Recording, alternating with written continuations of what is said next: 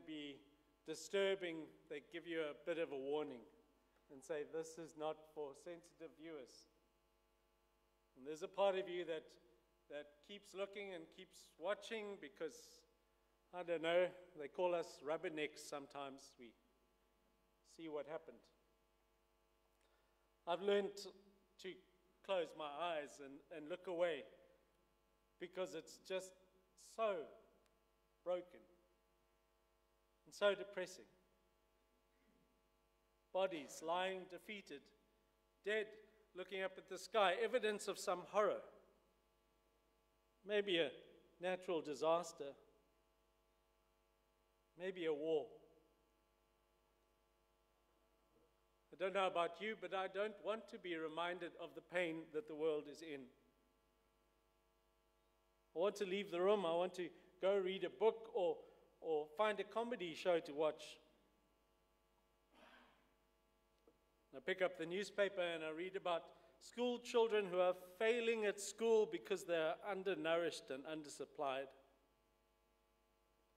Or I witness a friend's life falling apart as they just keep their head above water and kick against the waves hopelessly and helplessly. I don't like to look at difficult things. I don't know about you. But today I must stop for a minute and look at the cross.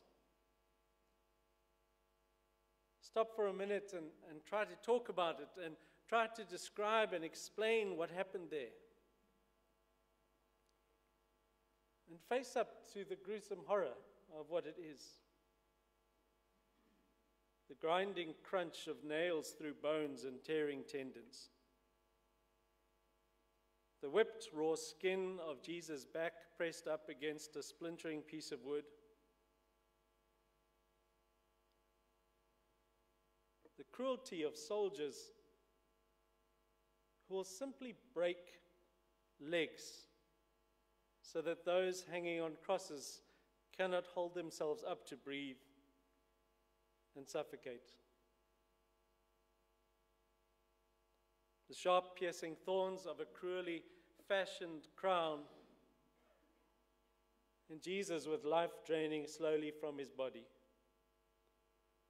Loss of blood, dehydration in the hot sun, delirium, pain, confusion, suffocation, but the body fights for breath, and so every time he needs to breathe, he ignores the pain in his arms and hands and in his feet and pushes himself up to take a breath, and at the same time as receiving that life-giving breath, feels excruciating pain running through every part of his body.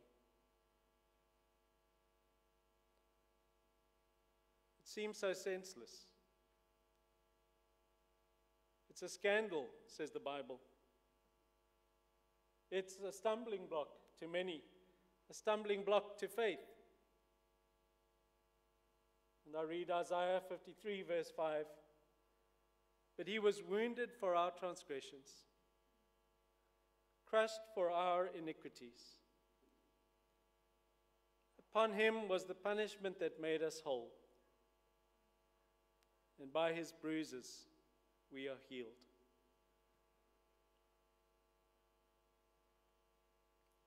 There's a part of my thinking that I think tries to correct this scripture in my own head. I often think of it and I often read it as he was wounded by our transgressions. But that is clearly not the word. It would somehow be more acceptable if I could say that my sin has done this to him. That I've gone out and done something cruel here, and that seems only right. But the word is, for he was wounded for our transgressions.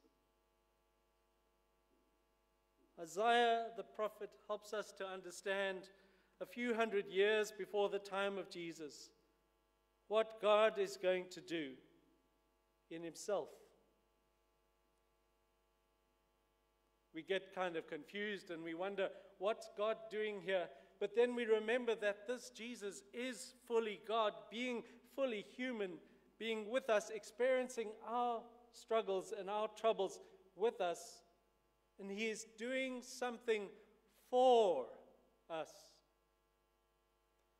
As much as we might take responsibility and try to blame the Roman soldiers or the Pontius Pilate or the Jews of the day,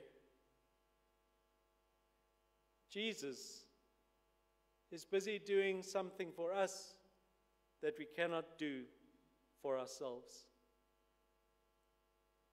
In John's Gospel, as Jesus goes to the cross in the description, John purposefully says he carried the cross by himself. As his disciples warn him against going towards Jerusalem and saying the things that he's doing that'll end up getting him killed, Jesus keeps on insisting that this is the way that I should go for our transgressions. Of his own volition, going to the cross for our sins. Jesus is saving us. The Bible translation I've used says iniquities, which is how you sin if you're posh. You commit iniquities.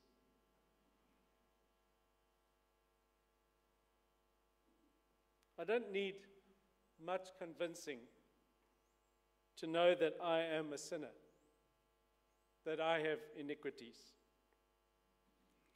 I've spoken about looking at the TV and wanting to look away. Part of the reason I want to look away is I realize that I am responsible in some strange way for the stuff that I see. That the injustice of South Africa and the brokenness of South Africa, as much as we can blame politicians and corruption and all of that, each of us has our part to play. Isaiah says, all of us were like sheep that were lost, each of us going his own way. I don't know much about sheep, but I have a stupid dog. And he wants to, I don't know if he wants to be friends with or he wants to fight with the neighbor's dog. But he is absolutely determined to get out there. And if you open the gate and he takes a gap, he hides under the car when he sees that you're there. So he's not actually that stupid, he's quite clever. And then he bursts out of the gate, and we live in quite a busy road, and he runs across the road back and forth taking charges at the dog next door. And if ever you see me standing out in my pajamas going like this in the middle of the road, it's because my dog is at it again. He's outfoxed me again. I think it's the same for sheep and shepherds. Sheep are pretty stupid, and they see some grass up on the edge of a cliff somewhere, and they nibble their way down to the edge of some precipice where they're about to fall in. Or they end up floating away on a clump of mud, grazing peacefully as they don't realize they're being flooded away. And some poor shepherd is jumping in the water, holding onto a flimsy rope just to rescue them out. This is what God is doing, rescuing stray sheep. We are the sheep that are stubborn and blind to everything going on around us and doing things our own way. But the Lord made the punishment fall on him, the punishment all of us deserved, the trouble that we were going to get into. And one day I won't be surprised if I get hit by a car trying to keep my dog from being hit by a car. One day, the trouble that we're getting ourselves into, Jesus gets in the way for us. The Lord has laid on him the iniquity of us all. Like I'm reminding us, he was pierced for our transgressions, not by. Jesus was intentionally loving us enough to get in the way for us. But I still wonder, how could it be so gruesome and cruel? And I felt a bit bad using the crunching nails in tendons line at the beginning, because I knew it should make you squeamish. But the reason Jesus has to die this way is because we are that messed up. I look at what's happening on TV and I think of Russian soldiers committing atrocities. And I wonder, if I was under the same regime, would I perhaps expose evil in myself that was just as bad? The thing about looking at Jesus on the cross and realizing that he is dying for us, and the immensity of the cruelty of this moment, is so important, because our sin is that bad. You see, one of us might sort of say, well, Jesus, all that dying on the cross business, I don't think you need to do all of that for me. Maybe just one of the nails, maybe. Maybe just the crown of thorns. It was Augustine of Hippo who said, he loves every one of us as if there were only one of us. And I want you to feel not a sense of guilt, but a sense of relief as you realize that this gruesome death on the cross, this horrific torture, is Jesus' death for you. You don't have to pretend. You don't have to hide some secret sin that you think is hidden from God. You can come to him just as you are, because he has met you exactly where you are. In your brokenness, in your struggle, in your frailty, in your feeling like you've got nothing left to give, in your feeling like you can do nothing about it, Jesus is there. He's gone all the way for our sins, for our iniquity. Psalm 22, we didn't finish, and Isaiah 53 goes on to speak of the victory that God will give. After a life of suffering, he will again have joy. He will know that he did not suffer in vain. My devoted servant with whom I am pleased will bear the punishment of many, and for his sake I will forgive them.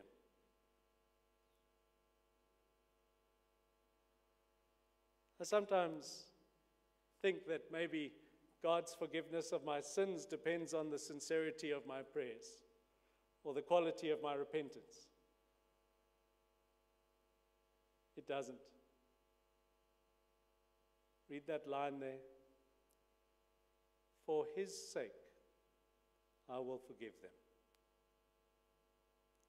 Jesus is the one confessing your sins and your brokenness. Jesus is the one bringing you as you are to God's throne room of grace and saying, this is the one I have chosen, and he has paid the price for you. For his sake, says the Lord, I will forgive them. He willingly gave his life and shared the fate of evil men. This Bible's normally inclusive. I don't know why it's just men in that one. He took the place of many sinners and prayed that they might be forgiven. Let us pray.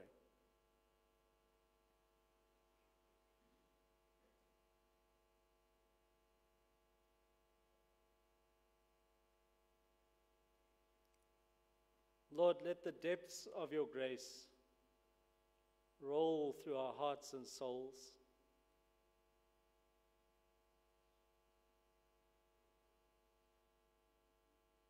We like to pretend that we're not that bad, but we have potential for evil. We are like stubborn sheep that have gone astray, and all our stubbornness leads to more complications and brokenness. With our words and our deeds, we cause so much pain for others. And yet, Lord, you take into yourself all of that pain.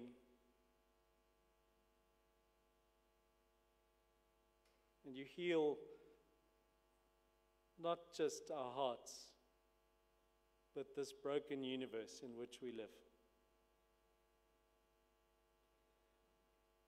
Because as much as we see you, Jesus, a person on a cross,